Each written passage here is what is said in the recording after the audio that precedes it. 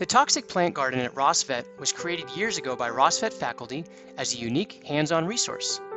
Here, a wide variety of plants that are poisonous to animals and commonly kept as houseplants are grown. Students experience the garden as an integral part of their 5th semester veterinary toxicology course. The garden is designed to support the learning of the course material by making these unique, real-life specimens available to you. Learn to identify the plants, reviewing plant names and appearances, toxic principles, effects, and treatment. The tropical climate and rich volcanic soil in St. Kitts make the island an optimal site for the cultivation of a variety of plants and shrubs. Live plants, germinating seeds, and bulbs have all been imported to create this innovative educational resource.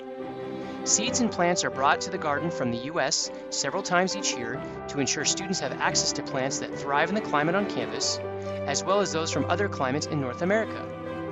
The Integrative Veterinary Medicine Club on campus is also involved with the garden. Students in this club discuss toxic plants as well as those that have medicinal properties. The Toxic Plant Garden is also a resource beyond graduation. Practicing veterinarians frequent the garden's website, which describes about 160 plant species, using it to identify plants brought in by clients for treatment in clinical toxicology cases.